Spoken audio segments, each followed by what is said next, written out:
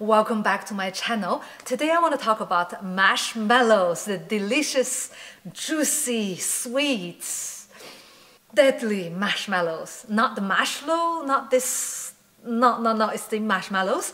I don't know if you have heard about the marshmallow test or marshmallow experiment on children about the delayed gratification. Basically, in the late 60s, early 70s, a group of Stanford University researchers, the psychologists, gathered a group of children aged between 4 to 6 years old, and they put the children in front of a plate of marshmallow and told each of them in an empty room with just this plate and an empty desk with just marshmallows, that if you wait 15 minutes without touching those marshmallows, without eating them, you'd have twice as much as marshmallows. And at that time, marshmallows, usually they were the favorite treat of the children. I mean, not like today you have so many choices. At that time, marshmallows were so tempting, were so good, and they could not resist. Some could not, and some could. And this study on the delayed gratification, several decades later, and they did another study on those children who took the original test,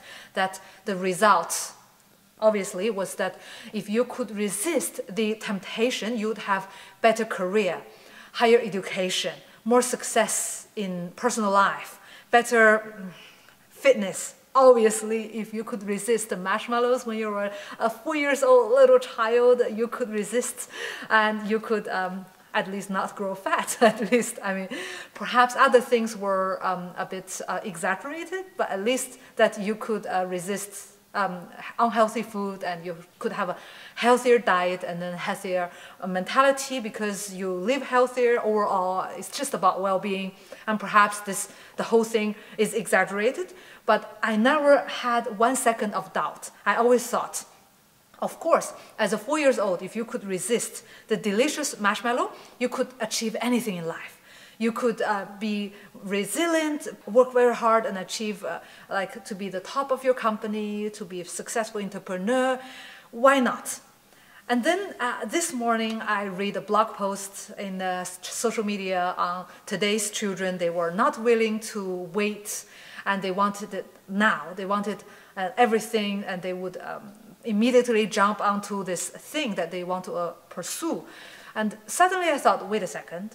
Maybe it's a good thing.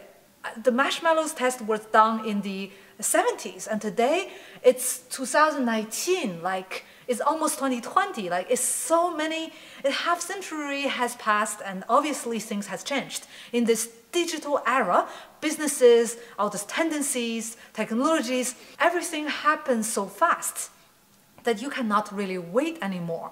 And perhaps the marshmallow test is outdated. And there are several problems. Like the biggest problem today is that don't give children sugary treats. I mean, it's not healthy. Sugar is so addictive, and sugar and salt killed more people than all the wars in the world combined. Okay, I'm just kidding. This is not really the reason. Perhaps as an artist, as an entrepreneur, waiting for things to happen, like if someone tells you, this is good, just wait, I don't think it is the right way.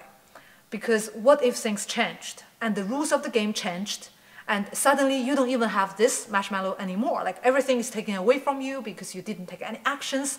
The opportunities would run away from you. You need to be really updated to act fast when opportunities come.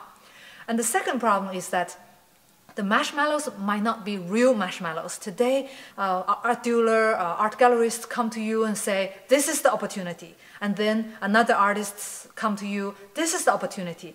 And you never know which is the real opportunity unless you try.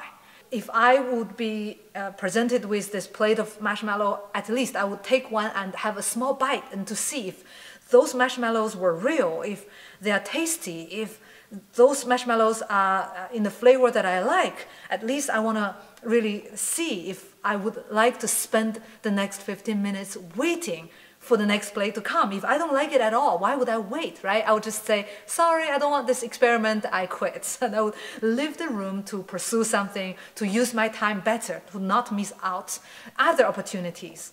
And there are other things, of course, that You cannot just passively wait for the opportunities to come.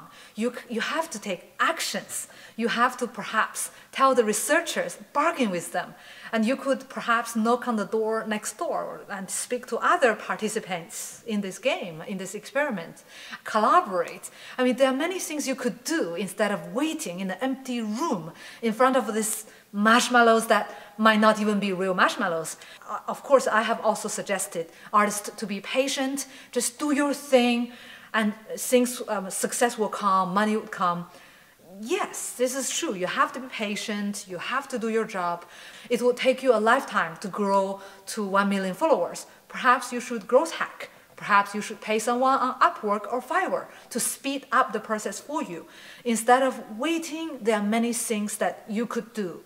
And of course, you have still to be patient because if you want really the immediate results, you'd spend hundreds of thousands of dollars, and this is not the money everybody would have. And you have to find a balance between how much you're willing to invest and how much time you're willing to wait for the success to come, and to have a balance between the time you spend and money you spend. Usually if you spend the money, you don't need to spend so much time, and if you don't have the money, you need to spend the time. And don't listen to the marshmallows experiment guy telling you the rule of the game. The rules of the game are changing. Always keep yourself up to date and learn about the new tendencies in the art market so that you can react to different opportunities presented to you. That's all what I want to say about the marshmallows. Don't eat sugary treats and don't drink Coca-Cola. That's the moral of the moral of the story. Thank you very much for watching. See you in the next video.